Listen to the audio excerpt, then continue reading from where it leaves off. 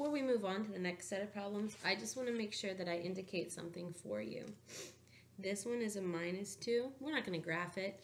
I just want you to know that the vertical asymptote would be x equals +2.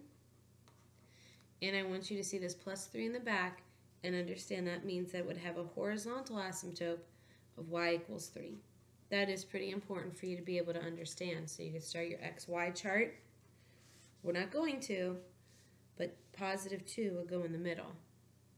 You would notice that this graph moves to the right 2 units, and you would notice that it moves up 3 units. So a -2 here means right, and a +3 means up. On the previous problem, this -6 on the bottom, that would tell you your vertical asymptote is x equals a +6. The big 0 in the back would tell you that's the horizontal asymptote, and it would be y equals 0. The -6 means it moves to the right, and the 0 in the back means it doesn't move up or down.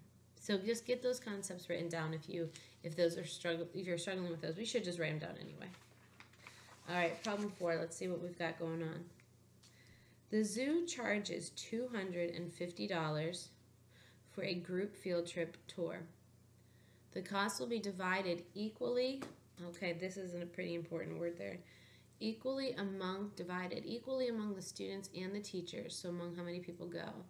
In addition to this, everybody's going to have to pay $5. What equation gives a total cost per person y of going on the field trip as a function of the number of people going? How many people are going? So how much are you going to have to pay? We need an equation to figure out how much you're going to pay. So let's start with y equals. Now, do you see how it says it's going to be $250? If you go all by yourself, it's going to cost you $250 and another $5 for lunch. Okay, so if you go and if a teacher goes and I'm not going to bring any students, it's going to cost that teacher $255. But the more people you bring, the cheaper it's going to be because everybody has to share a cost.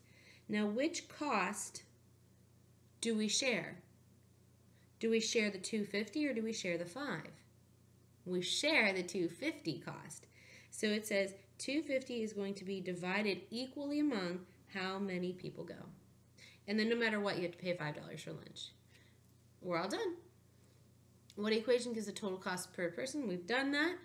And oh, look, lucky us, we get to graph it. So why don't we just, let's make this logical for like an actual school field trip. We can start with 0 people going, but hopefully you understand 0 is going to be an asymptote. In fact, I'm going to write that. We're going to have a vertical asymptote of x equals 0. And we are going to have a horizontal asymptote. Hopefully you've caught on now. That's going to be y equals 5.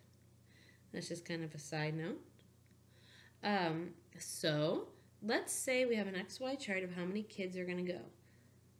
Well, let's pretend that we have 2 kids in a classroom. It's going to be like super expensive, right? So let's think about this logically. I've seen a class of 10. I've seen a class of 15, 20, 25. I hope I never see a class of 30 or 35, but it happens. So let's plug these numbers in and see what happens. Remember, our graph will approach the 0 line for x, and it will approach the 5 line for y, but I'm not sure I'm skipping by, so I'm not drawing that one on yet, okay? So let's plug in 10. So yes, you should be able to do this with a normal calculator, order of operations. Oh, but, it's nice when we have the technology. 250 divided by 10, and then a big plus 5 in the back. So that's going to be $30 per person if 10 people go. Now let's say 15 people are going to go. That's going to be $21.67 per person. Now let's say that we have a class of 20 people. That's going to be $17.50. Okay, let's increase that number to 25 kiddos. It's going to be 15. Let's increase that number to 30 students. And that's 13.33. Let's plot these points. So, I am going to skip by 5s on both of my axes. 5, 10. I think that's going to look good on a graph. Oops, 25. You don't need to watch me to do this. You can skip by 5s. I know you can.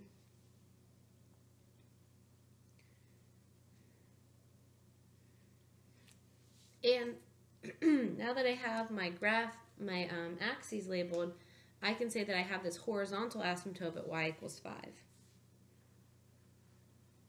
Okay, so it's never going to go below that amount, because no matter what, you have to pay $5. Okay? Let's plot our points. So I did 10 and 30. 15 and 21.67.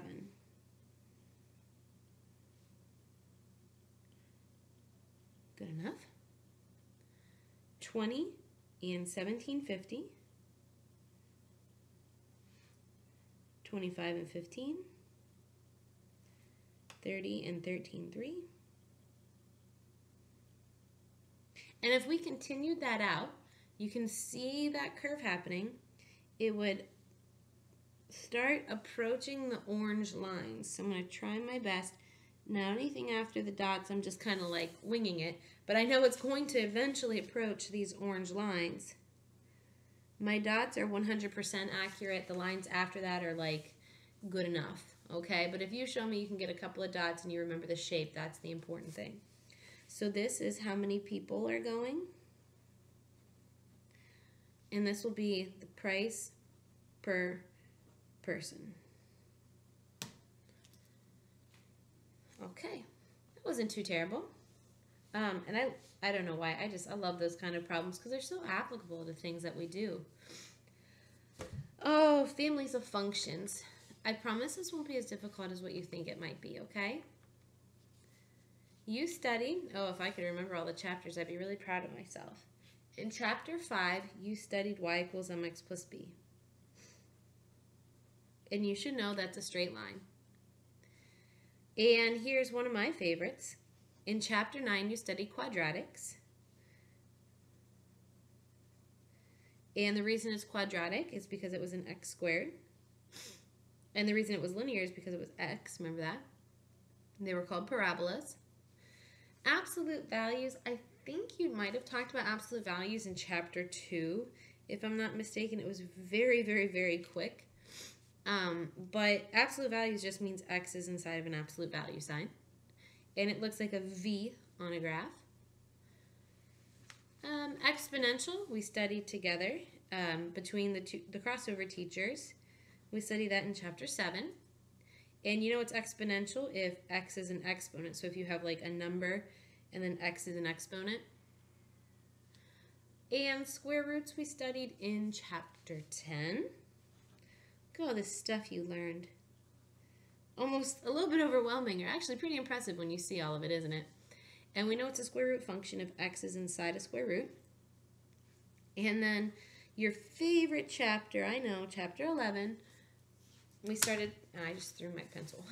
We started studying rational functions. And you know it's rational if x is in the denominator. I really don't care what's up top. It could be a number. But if x is in the denominator, it's rational and has like that double kind of curvy look to it. Okay? And so something we have to understand is what happens to certain functions with different types of numbers. But let's see, it says identify the type as linear. We can do this. So this one here, you see the x squared? That automatically means it's quadratic. See this one here, how it's just like plain old x, it just says 6x? That's linear. And see how that one's in absolute value? That means it's absolute value. That wasn't bad, was it? You can do that. Now let's talk about these ones down here. See how x is in a square root? That means this one would be a square root. See how x is on the bottom down here? That's rational. And you see how x is an exponent on this one? That makes it an exponent. Not too terrible, is it? All right, let's take a look at the back page, and then I promise we're almost done. I know it's a little bit of a long lesson, a lot of graphing, very tedious. Let's see. Name the family of functions. We can do this. I'm not even asking you to move it left, right, up, and down. We'll do that in Algebra 2. It'll be a hoot. All right, hopefully you guys can see how this is just like a plain old 5x. That's linear. It's like y equals mx plus b. 17, see how x is an exponent? Well, that's nice. It makes it exponential. See how x is in absolute values? That makes it an absolute value problem. See how x is in a square root? That makes it a square root problem. See, you can do this. Now this one is really sneaky. X is not in the bottom. That's not nice. So you might be tempted to say rational, but it's not. This is linear. It's a plain X, and it's not in the bottom. That was sneaky of them. This one, again, we have a plain X, not in the bottom, linear. And this here, I have an X squared. That gives me quadratic from chapter 9. And down here, we have X on the bottom. There you go. There's your rational one. X has to be on the bottom in order to be rational. We could go a lot further into those, but I guess in Algebra 1, this is kind of where we stopped, us being able to name them. All right, good lesson. Have fun with the homework.